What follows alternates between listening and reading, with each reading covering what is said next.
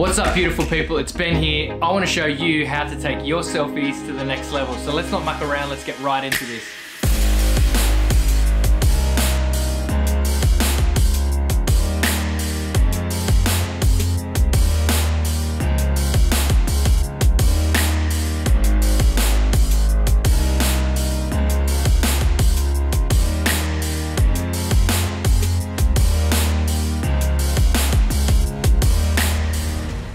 Anyway, so I wrote a blog, what do you call it, a blog? I wrote an article for SkyPixel and it's about how to take selfies to the next level. I'm gonna run you through 4 tips that I wrote in this article, which I think they're very simple, very easy to understand, and hopefully it'll help you take it to the next level. Tip number one, contrast yourself from the background.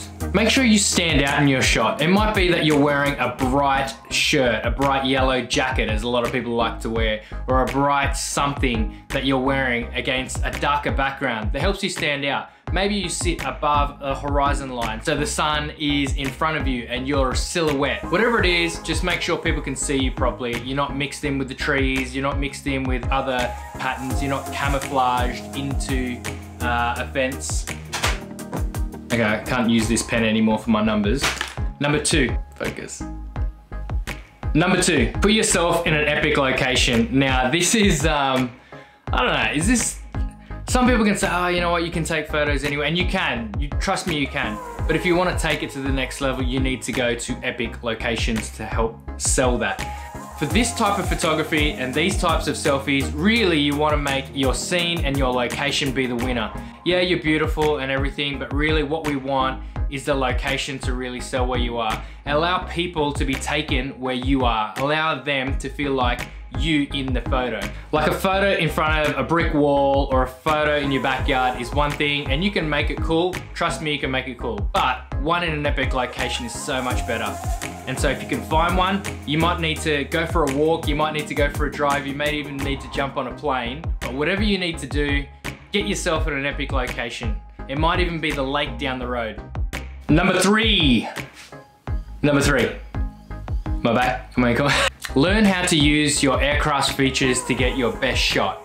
For me, I like to use the time shot. I just set it up in the back end of my DJI remote control app, and I just hit it to, I think, 2 seconds. And then from there, it just takes a shot every 2 seconds. And then that way you can move to a different position, see where you fit. It allows you to frame yourself in that scene, then go and hide the remote. And then that way, the camera's just gonna take shot after shot every 2 seconds to get that photo. Things like active track and the follow me features work really great for that too. Pretty much for all those quick shot ones, they're all kind of cool. I don't use them personally. I think they're a little bit gimmicky, but if you wanna use them, go ahead. They're really easy to use, why not?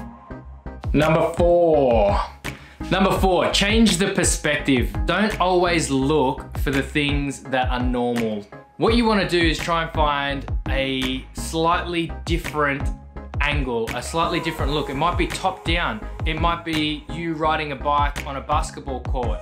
It might be a video boomerang. And to help you get a little bit more inspiration, I'm gonna throw up a few photos of some people who I think are taking some amazing drone selfies out there.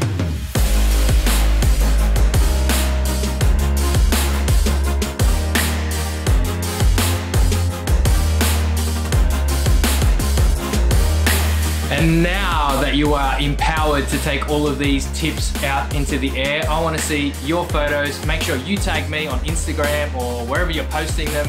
If you want to see some of my selfie photos in a little bit more detail, jump on my Instagram, have a scroll, hit that follow. And if you like this video, give it a thumbs up. If you loved it, throw a subscribe my way as well. And I will see you in the next one. What's up, beautiful people? It's your boy. Do actually people say that? I don't even know if people say that. I am never going to say that. I am going to say what's up, beautiful people, because I actually do think you're beautiful, but I'm not going to say it's your boy. I'm not your boy. I hope you don't feel like we have that type of relationship. It's an intimate relationship, but it's not that type of relationship.